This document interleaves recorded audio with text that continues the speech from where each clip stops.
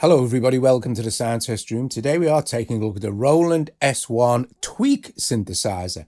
This thing is a powerhouse. It's an absolute beauty. The sound design capabilities in this thing are insane. They really are great. So what we're going to do is we're going to make a sequence and a sound design patch from scratch. So we'll make a sequence and a patch, right? So this won't be like a complete deep dive tutorial, but I will do tutorials on the sections. If you're interested, you can leave a comment below.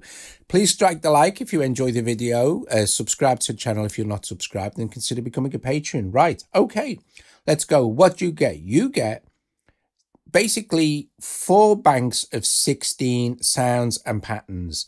So a preset is a pattern in a bank. So if we press the pattern button here, you'll see I'm on bank 2, pattern number 7, and the sound in that is, let's go off pattern. Now I've also got it hooked up to my little MIDI keyboard, so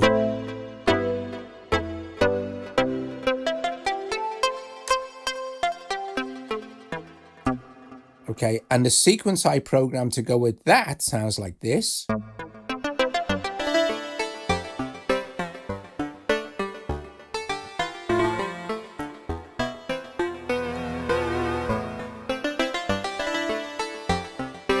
So you can program all that movement and you have up to 8 motion sequences. You can either put them in either by step or recording live. I prefer to record them live, but you can do it in step mode if you like. It doesn't really matter. Okay, so you can access many functions. It's very deep. You can access many functions and other menus by holding shift and then selecting one of these flashing buttons here that you see. So for instance, the polyphony, you hit poly here, which says poly, and then you've got different modes. You've got poly, chord, mono, unison, or you can press poly and do it with the data encoder as well, but you can just scroll through by pressing the poly button. So there's lots of shortcuts and stuff like this. Selecting patterns and banks of patterns. Okay, so what we do is we press pattern. Okay, and you'll see we're in bank 2. If we hold pattern, you'll see that these first 4 will flash. So this is bank 1 of 16, bank 2 16, bank 3 of 16, bank 4 of 16. So if, for example, if you wanted to pick something from bank 1, let go, and then you just choose a pattern. And these are factory patterns.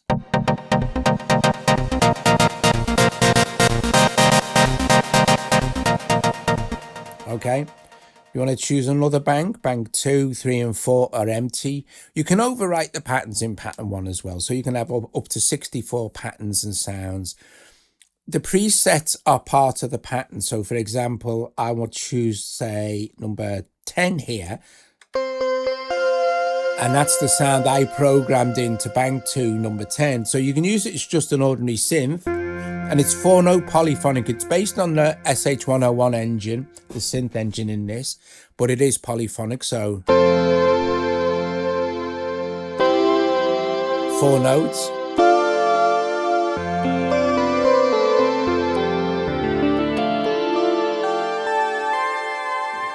Okay, so before we get into anything more deep than that, let's go to a blank patch. Now I know that number 12 here, there's nothing in it, and I can do this by just pressing, number 12, exit pattern, and there's the default sound. And if you look at the actual oscilloscope above the screen, you can see that that's a square. Let's increase the sustain.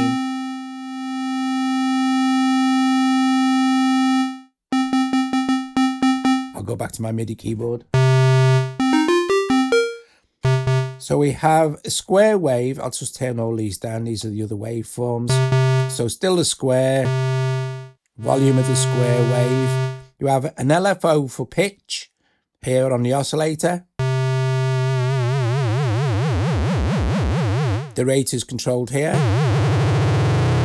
And you'll see the rate is in frequency. You can change that to time. So I'm going to do that first, okay? I'm going to hold shift. I'm going to press menu, First thing in menu is volume. I'm going to use my data encoder here to move along. That's modulation depth. That's for the pitch bend range. That's for the pitch bend frequency. If you're using a MIDI controller, you can set the frequency of the cutoff.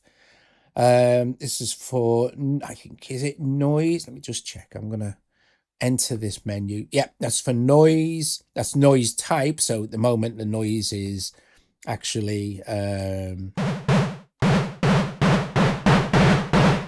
pink. So let's, yeah, pink. And you can change that to white noise as well. Okay, so let's just go back. But I am looking for LFO. So LFO mode, this is. So the LFO can run in 2 modes. Right? So listen. This is frequency now.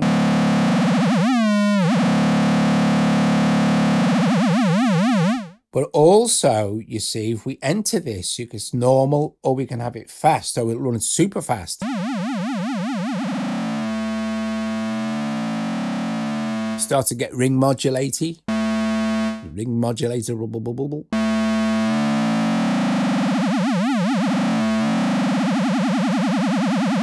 Okay, so let's going to put that back to normal mode.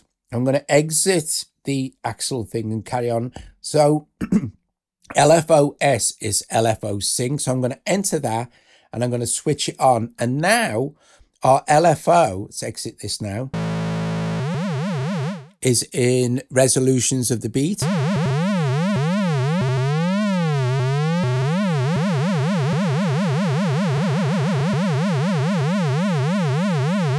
So we'll leave it on 1.8 for now and turn it down. Now, the LFO also affects the filter envelope. So let's...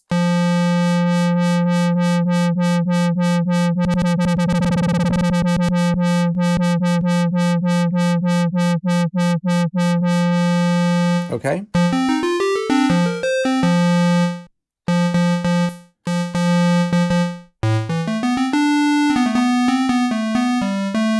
If you want pulse width modulation on your sound, hold shift and turn this square wave knob. You see underneath it's a little pulse width thing.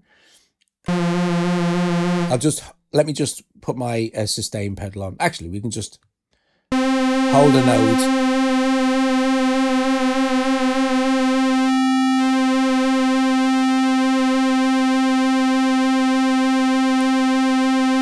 And you can also have the LFO, you can pulse width either manual or triggered by the envelope here. The envelope is shared with the filter and the volume curve. So for example, if we, I'm going to take the pulse width off. So if I turn up our sustain, our release, or our attack,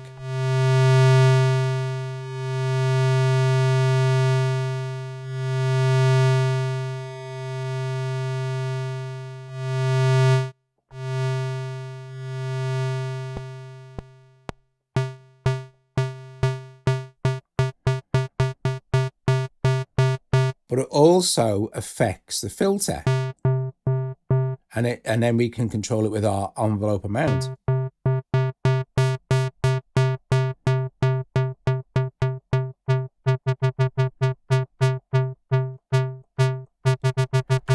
Now, if you want your amp to be controlled, if you want your filter to be controlled by the envelope, that's fine, that's hardwired in, but we can disconnect the ADSR from the amp. If we hold shift and amp, at the moment it's following envelope, but then we could set it to gate, and then the amp is just going to be an on-off, and only the filter will be affected by our ADSR. See, our amp is it's an on-off now, no matter where our release is. Let's put that back to envelope for now. Exit.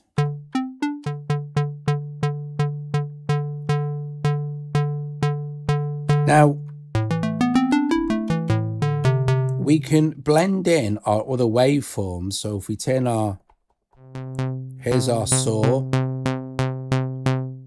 sub, and you can go an octave. I'll do this in another video, but you can go an octave down and then have an asymmetrical waveform for the sub, which is basically a square wave. You can see, but we've smoothed it off with the filter. Right, anyway, let's turn that down. And then we have noise. We have some cool stuff we can do with the noise, which is for another video as well. Right, let's get on with doing this.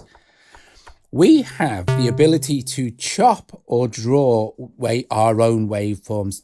This is what gives the S1 its unique synth programming vibe, if you like. Its superpower is this chop and draw. This is so important. Next to this, you'll see filter keyboard. That is literally filter tracking cut off. So the filter will be, if this is switched on, you can set the amount here. And when it's on its full whack, which is 255, the filter will be fully open at the top. And then you can set how much the filter closes as you move down the keyboard, sort of thing. Anyway, it doesn't matter. We can exit that mode. Right, let's take a quick look at draw mode so you get an idea. And like, this will make sense when you look at the actual waveform there at the top. To get into draw mode, we hit Shift and draw. Right, now draw mode replaces the square wave. This is the switch.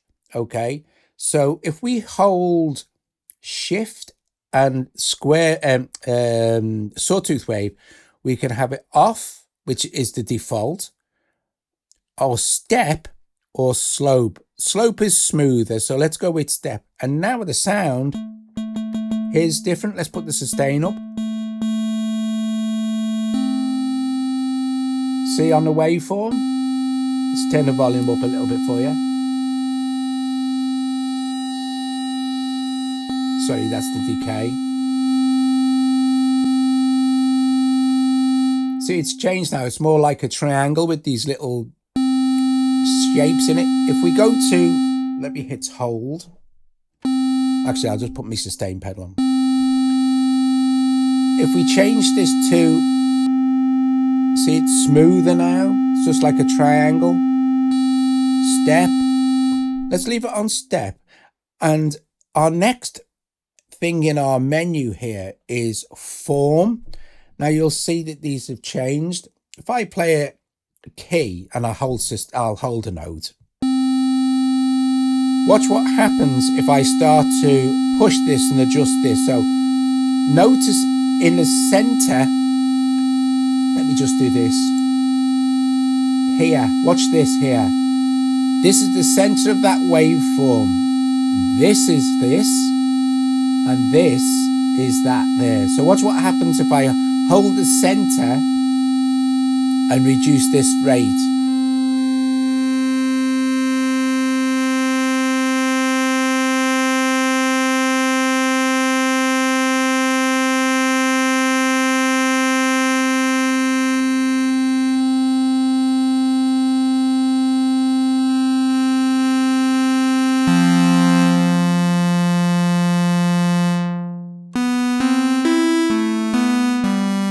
See how you start to build up.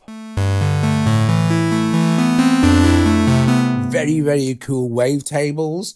And then you can go on, you can just carry on holding the piece you want to chop. Again, let me sustain with my keyboard.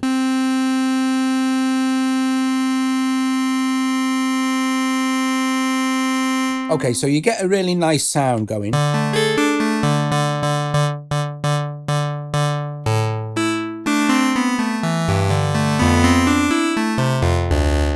The next thing along here in the menu is multiply. So again, what you can do is either hold Shift and use this. Shift and this. Now we'll increase the multiplication. So I'll hold a note. Here's our sound.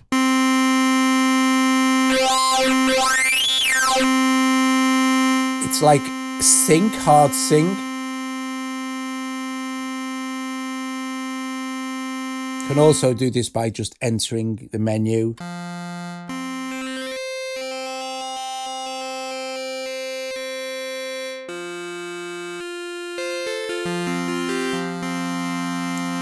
Okay, so say you're happy with that sound, etc. We'll just exit all of this, hold Shift and 1 to exit the draw menu. Now the chop menu I will do in a separate video because it'll make more sense, but it's kind of like the same thing, but you can do it over this, but it's not the same thing at all. So what's cool now is we can add a bit of reverb. You can change the reverb by hitting Shift reverb. You can change the type, the time, the level. I'm not sure what that is. There's all this low cut and high cut, density. So you can do all sorts of stuff. Let's exit this with the reverb. And then you also have a delay as well, which you can adjust the time, feedback, etc, etc. Let's have a bit of delay and a bit of, let's add some. What's really good now is once you've designed your custom oscillator, you can still blend in your other oscillators too. So blending in a bit of sub, the square. You can put some noise in if you want to.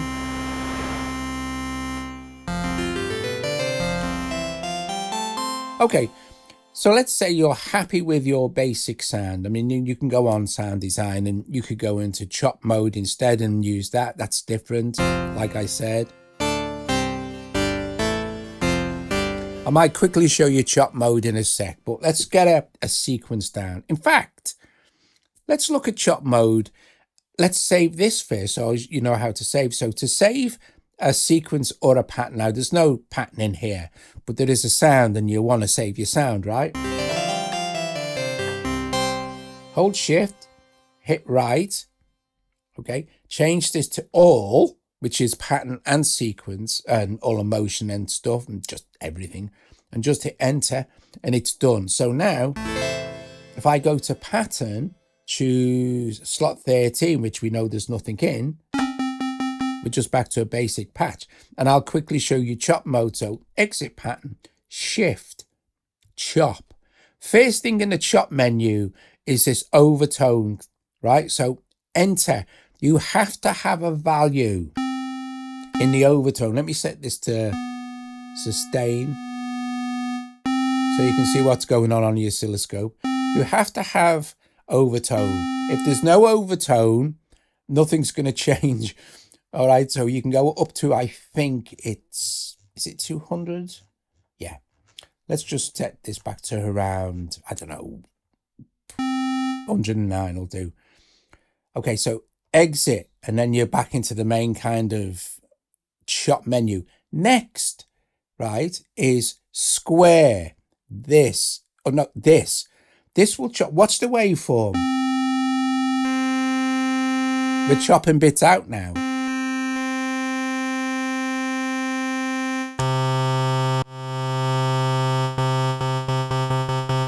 Okay, move along and then you'll be able to do the same for the saw. So let's turn the square down and turn the saw up.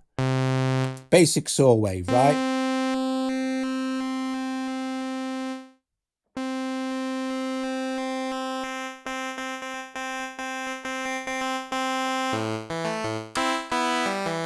So you're chopping bits out, you can see on the waveform view.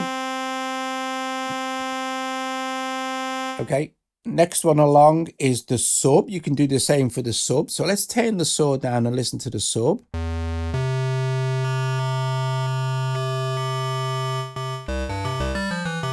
Very cool sound.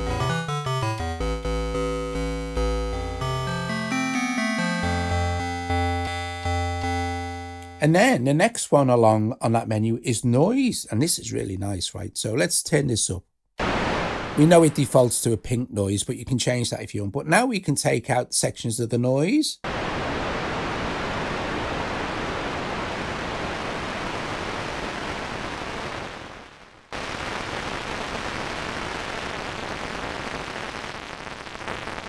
This is great for special effects. And if we take it out altogether, we're just left with a very quiet noise. So turn that down. And now we can blend in our 3 chopped waveforms. Put a bit of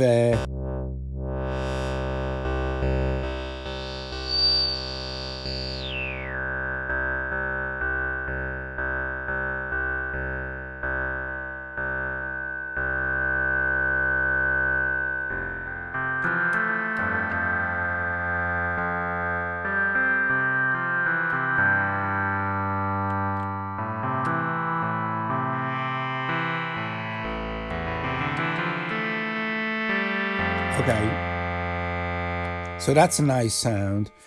You also have, apart from reverb and delay here, you also have chorus.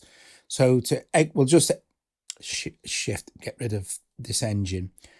We'll go shift and pad 1 will exit you from the chop and the draw engines, right? So let's get shift and menu, and we'll just scroll along until, there we go, chorus. There's chorus in here. Now, there's not a great deal of control over the chorus, they're more like the Dimension D choruses. So enter, chorus is off, chorus 1, so off, chorus 2, that one's like a chorus and a rotary, and this is less modulation on the chorus.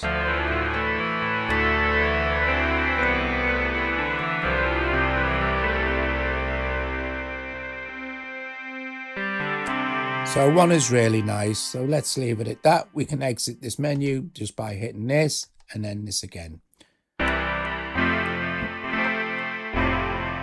Okay, so let's save that sound and go back to our other sound and make a sequence. So we'll go shift, right, all, done, pattern 12, and we know there's nothing in there, but that's our sound. Right, now we can have a pattern length of up to 4 bars or 64 steps or anywhere in between. To set our pattern length, we make sure we're on the pattern we want to work with, of course. Hold shift, we can exit this as well, we can get out of pattern mode. Hold shift, press last, and you'll see it says 16. So this is going to give us a 1 bar pattern, 16 steps. But we can just take this right up to 64, which is going to be over 4 bars. We can exit that mode now. We can also give ourselves a counting. Now, I think I have this set for a 1 bar counting or 4 beats. To set a counting, hold shift, menu, and look for something that says, I know when I see it. There's lots, these are all in the manual, by the way, what they are, and they're all very useful. CNT, control 1, CNT, so I think it means count, okay? It does mean count, idiot. Right, enter, and you see I've got it set on 4, that's 4 beats, it's 1 bar. You can go off, so there's none, 4 or 2, 3, 4. I'm going to leave it on 4. I'm just going to exit that. And then exit this menu. And now when I hold record, then play, I'm going to get, and you'll see it starts counting along now. And then it'll disappear because it's going over 4 pages. Anyway, look, what we're going to do, stop there, is record a little sequence in. I'm going to turn the first thing, the main thing on this page is the tempo. So that's always there. I'm going to turn this to 120 BPM. And I'm just going to play something in quick over those 4 bars. So.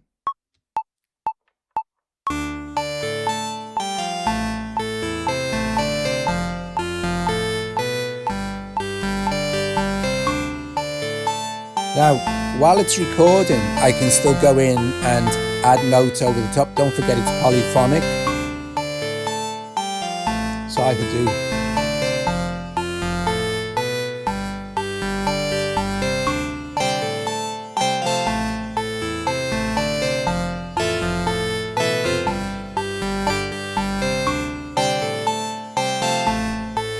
So now I've recorded that in.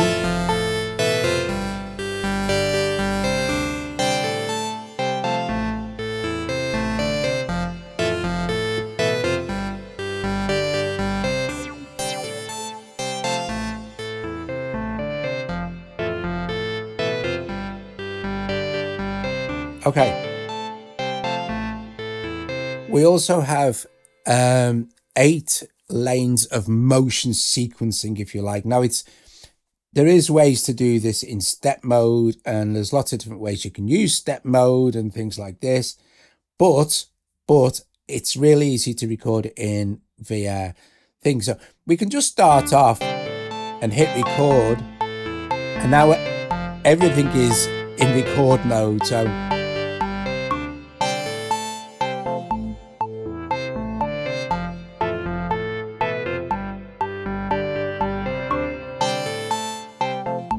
everything.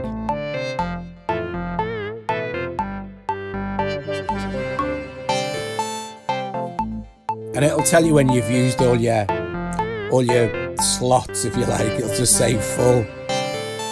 So listen to that now.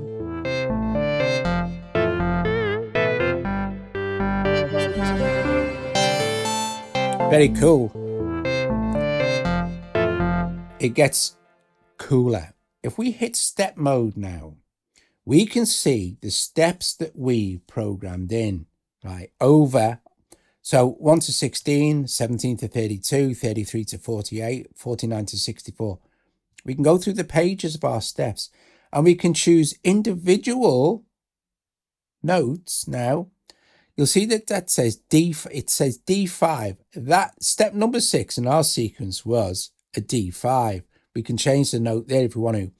Or we can hit this little thing that says D motion when it's flashing, because it's now what it's saying is destination. And we could go, right, well, okay, hold this, press it again. That's velocity. This is, I think, is it gate? It might not be gate. This is ratcheting. So velocity, I think it's gate. Probability, ratchet. Can't remember what that is. And it goes back to velocity. So look, on this one, let's go, right, okay. Ratchets. So I'm going to do it like this. This is just normal, 1. This would repeat twice, repeat 3 times, repeat 4 times, and then kind of variations of this pattern. So let's just set this on, let's go back to beginning and just have it repeat twice and see what happens. Don't forget this step here. Hear that? Let's go to another page.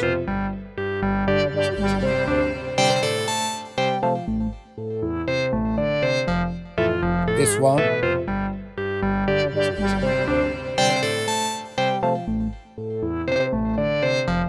So you hear that, right?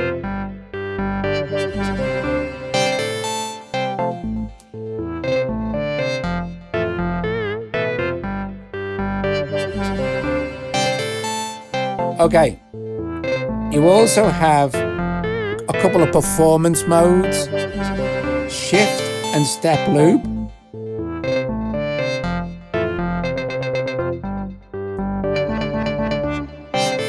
We'll loop between 2 points.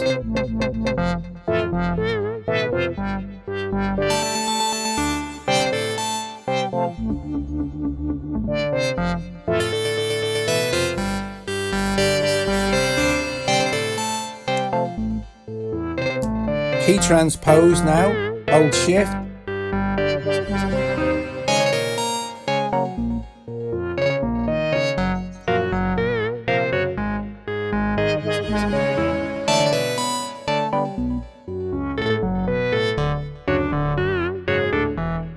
Back to normal.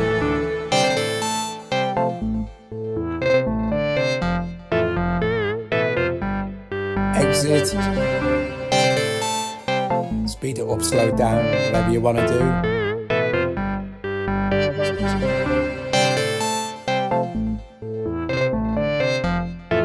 Let's go shift. Poly, let's go into unison.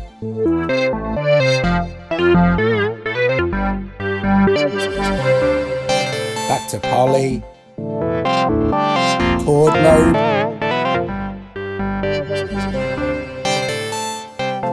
Guys, I'm going to leave it there for now because for Watson.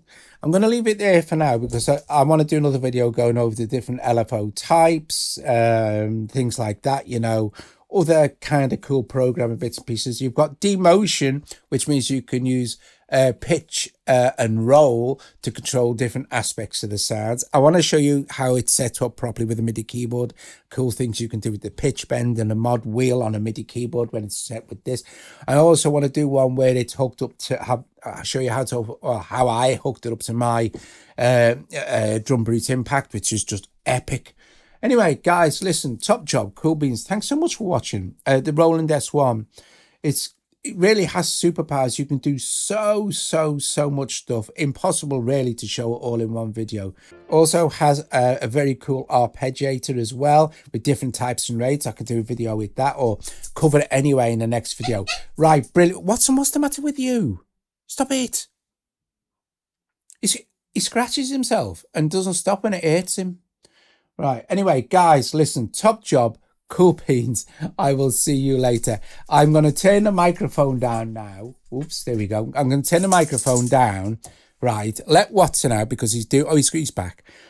I'm going to turn the microphone down and play through a couple of the patches that I've made since I've had the S1. Brilliant. I'll see you guys later. Ta-da.